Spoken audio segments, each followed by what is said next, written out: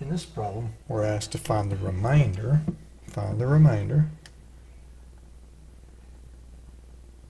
when we divide x to the fourth minus 2x squared plus 3x minus 2 by x squared plus x minus 2.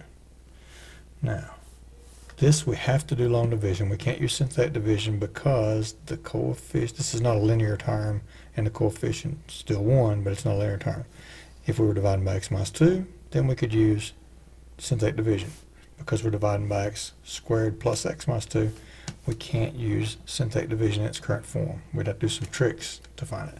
So we're going to divide long division. Notice that there's no x cubed term here, so we have to put the placeholder in for that.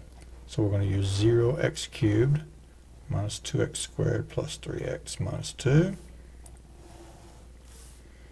We're going to divide this by x squared plus x minus 2.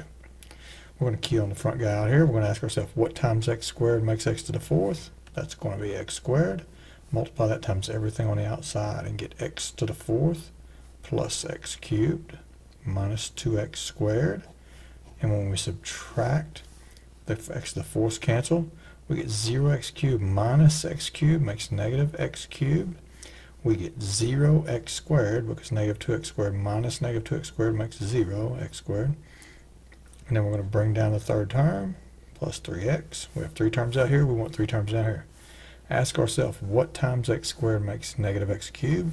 That's going to be negative x. Multiply that times what's outside, get negative x cubed minus x squared plus 2x, and subtract all that. Cancels.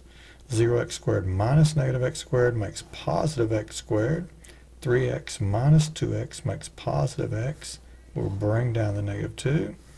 And ask ourselves, what times x squared makes x squared? That's 1. 1 times x squared, 1 times x, 1 times negative 2. When we subtract, we get the same thing. The remainder is 0. The remainder is 0.